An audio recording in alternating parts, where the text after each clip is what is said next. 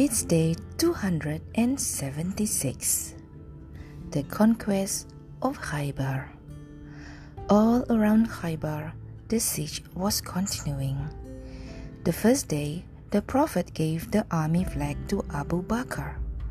The army fought under his command, but to no avail. The next day, the Prophet gave the flag to Umar. Under his command, the army fought until the evening, but unfortunately again without success. For 6 days, the Muslims fought under 6 different commanders, but somehow it had been fruitless. As the days were passing, the food of the army was near to finishing. Hunger and thirst were threatening the soldiers. In the evening of day 6, Allah's messenger said, "I am going to give the flag to such a person as is loved by Allah and His Prophet, and who loves Allah and His Prophet. Allah will give us victory by His hand." These words spread like wildfire among the soldiers.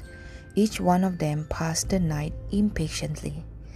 There was hope in their hearts of good news and happiness. Each one of them loved Allah and His Prophet more than himself. Each one of them wanted to be that person fit for that bit of good news. One wondered who that person who was praised so much by the Prophet. Everybody's mind was busy with that thought. When morning came, all the soldiers gathered together in front of the Prophet's tent. The Prophet came out of his tent and checked that each one of them was present. He couldn't find the person he was looking for. Finally, he asked, "Where is Ali?" Curiosity and anticipation had been growing and growing, but at that moment it was clear. Allah's messenger was going to give the flag to Ali. They said, "Ali's eyes are aching. That is why he couldn't come." "That's all right," he said. "Let him come.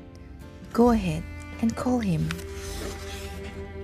When they went to get him, they found Ali's eyes swollen and shut tight. He couldn't even see right in front of him.